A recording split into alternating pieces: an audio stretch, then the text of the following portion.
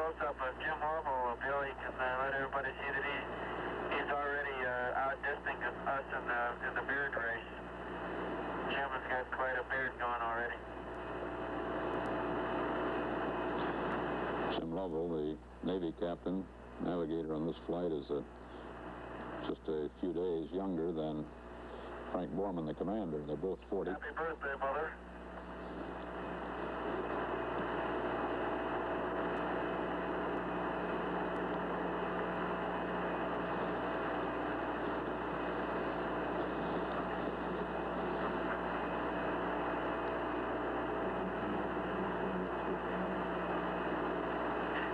Jim's going to take a shot of us from the lower equipment bay, then we have to get back to our passive thermal control or the barbecue mode so that we don't get one side of the spacecraft too hot for too long a time.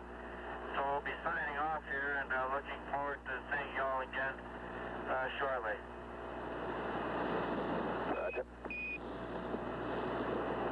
Goodbye.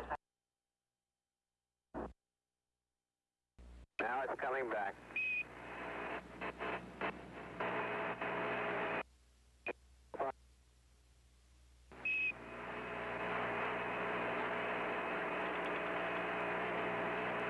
The astronauts have got that camera working. And it's disappeared off to 3 o'clock. It's coming back in now. It's headed towards the center of our screen. Mark, it's right in the center of our screen. And there it is. And just hold her steady. It's really looking good. A beautiful, beautiful picture of Earth as seen from 200,000 miles Okay, we away. have it. What you're seeing, Mike, is Jim Lovell. Jim Lovell about to say something to Capsule Communicator what Mike you're Collins. seeing is the Western Hemisphere. Looking, the top is the North Pole. In the center, just lower to the center, is South America. I can see Baja, California, and the southwestern part of the United States. There's a big long cloud bank going northeast.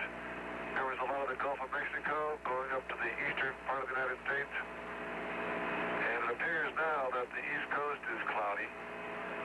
I can see clouds over parts of Mexico. The parts of Central America are clear. And we can also see the light bright spot of the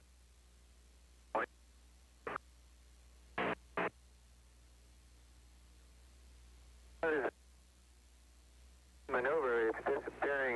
We're seeing about half of it. It's going off to our 12 o'clock. Now it's going off to our 3 o'clock. That's the wrong direction.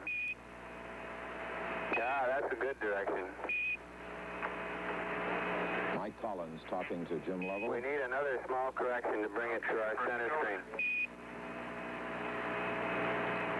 Lovell describing what he sees, and hopefully... If you could maneuver toward the terminator, that's a part of it we're missing. We're getting the lighted portion. There you go, that's fine. Stop it right there. Very hard to hold that spacecraft steady. The waters are all a sort of a royal blue.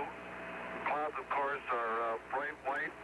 The reflection off the Earth appears much greater than the moon. The land areas are generally a brownish, sort of dark brownish to light brown in texture. Many of the vortices of clouds can be seen of various weather cells. And that long band of very serious clouds that extend from the entrance to the Gulf of Mexico going straight out across the Atlantic.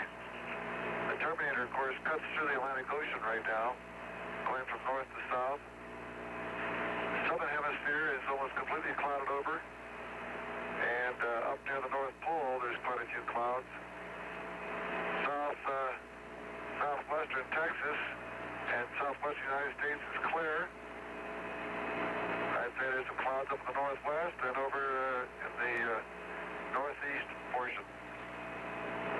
Roger, could you maneuver toward the terminator again, please? His camera puts out just 20 watts of power. Stop her right there and hold it.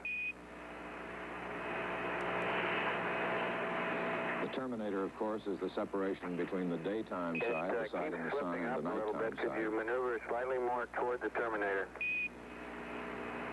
And as we look at this picture, it's sideways, the way we normally look at a globe. The North Pole is to the left. The North Pole at the lower left portion of the Earth at about 8 o'clock.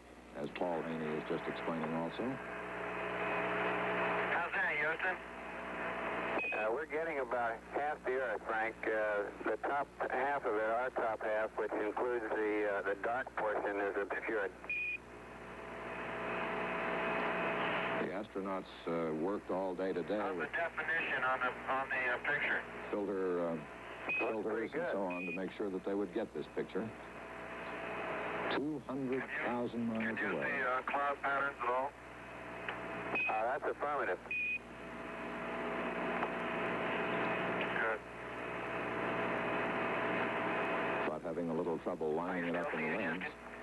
We're seeing it. We're missing the portion of the Earth that's over towards the terminator. The dark portion of the Earth is we're not picking up. We're getting about 3/4 or 4/5 of the rest of it. Roger, I'll move it and tell me when I'm getting better or worse, please. Good.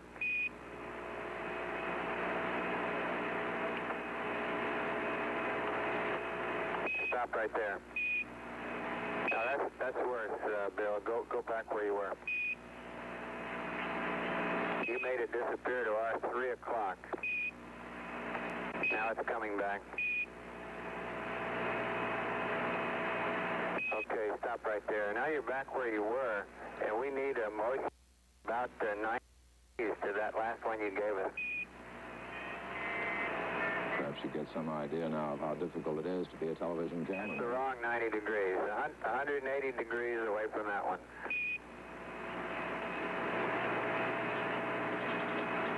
Stop right there. Trying to get that Earth in the center of our picture so that we'll have a good, clear look at it. Okay, now we've lost a different half of it. I need a motion 90 degrees to that last one.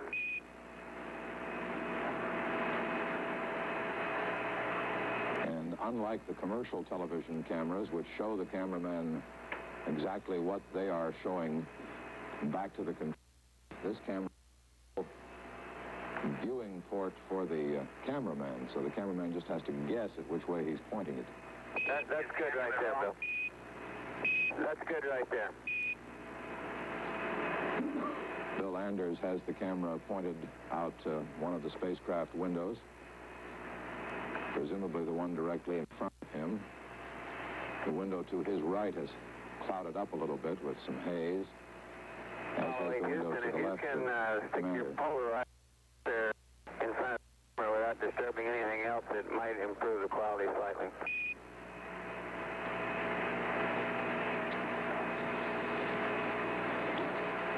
The astronauts traveling 2,230 miles an hour toward the moon, away from the Earth. Relatively slow in terms of what we're used to in space. Okay, the polarizing filter is in front.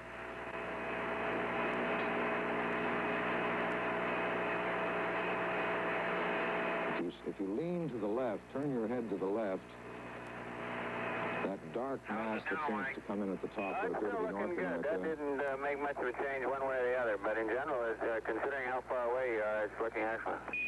And under the clouds, just toward the extreme right of your picture, the outline of South America.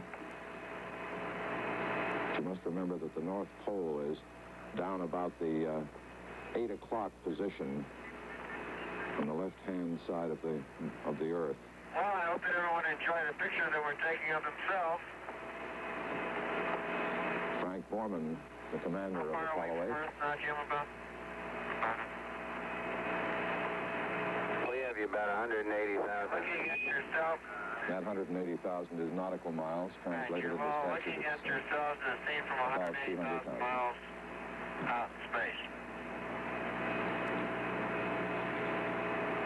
I wish they could get it centered, of course, as do you. If I'm some lonely traveler from another planet, what do I think about the Earth from this altitude? Whether I think it'd be inhabited or not. You don't see anybody waving, is that what you're saying? Jim Lovell. Lovell Well, there. I'm just kind of curious whether I would land on the blue or the brown part of the Earth. Playing I hope we space land in travel. the blue part. So are we, babe. Jim is always for land landings. Imagine what they... Our Earth picture is drifting off center again.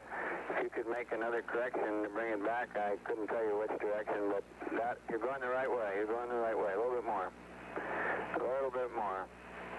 Whoa, stop right there. Imagine what the color motion pictures are going to look like that they'll be bringing back. That's the best centering we've had, Apollo 8. If you can just hold that, that's perfect.